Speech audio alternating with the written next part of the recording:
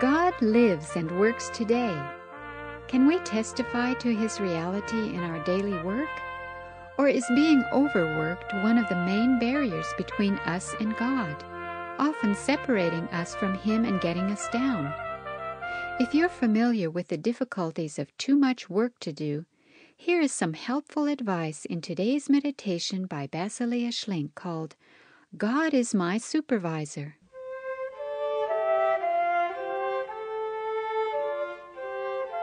We have often said or heard other people say, "This work is over my head." When we don't know how to go on or how to master the job ahead of us, we might even exclaim, "This work is killing me, it's driving me to exhaustion."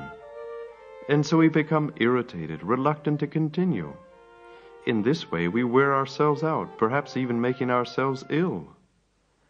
And in spite of all of our efforts, we find no solution to the problem.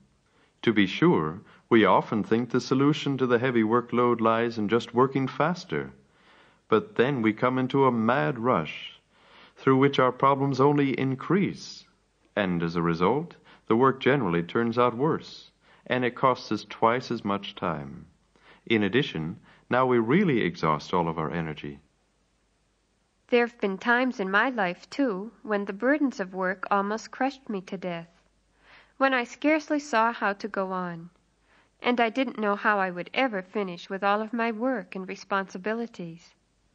But then the Lord showed me that success in finishing all the work hinged upon my remaining in total dependence upon Him, right in the midst of my work.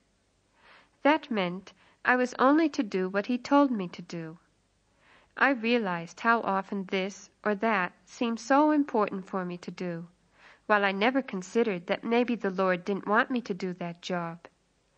And for this reason, I often didn't get everything done, simply because I worked in self-will, just to get something finished, or because I enjoyed doing it at the moment. When we do our work in disobedience, no blessing can be upon it. Then the time is too short, and we become overworked. However, when we do everything in obedience towards God, we will ask Him to tell us which task is the most urgent, what He would have us do next. Then we will know how to apportion our time for the different responsibilities, and will be able to discern which ones are the most urgent and pressing. And then we will experience that we don't get into a panic, that our strength isn't overtaxed, and the work will still be finished on time.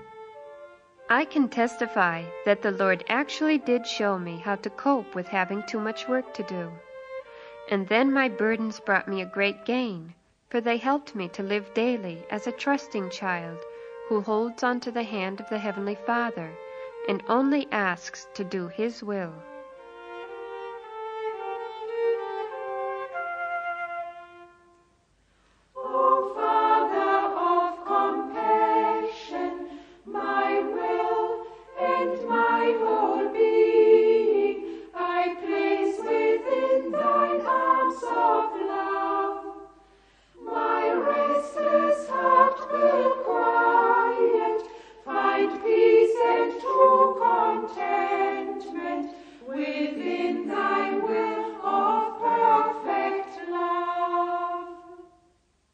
This program by Basilea Schlink has come to you from the little land of Canaan. If you would like a free leaflet by the same author, please write to God Lives and Works Today, 9849 North 40th Street, Phoenix, Arizona, 85028-4099.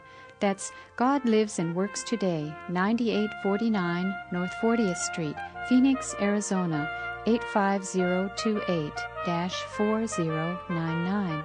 God bless you.